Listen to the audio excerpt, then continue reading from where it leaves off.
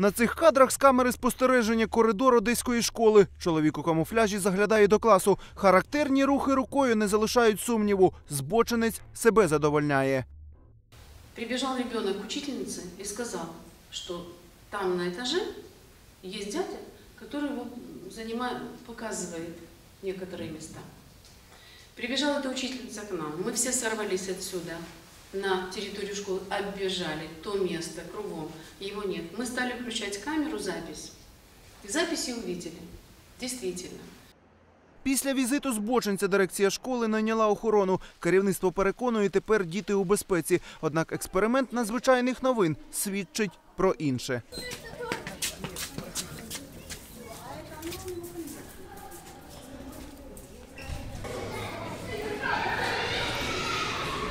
Пройти до школи вдається без проблем. Охоронець нічого не помічає. Знімальна група вільно гуляє коридорами, навіть заглядає до класів. Через деякий час самі звертаємось до охоронця, але він налаштований агресивно.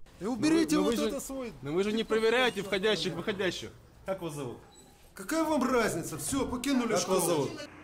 Останні півроку чоловік в камуфляжі заходив розважатись як мінімум до 2 одеських шкіл, розповіли у поліції. Особа збоченця відома, але він не затриманий. Правоохоронці пояснюють, вони ще не зібрали усіх доказів.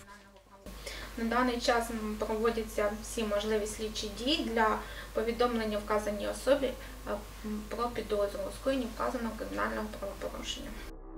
Чи пов'язаний чоловік у камуфляжі із Збройними силами наразі невідомо, але слідчі підтверджують, форма на збоченці дійсно схожа на армійську.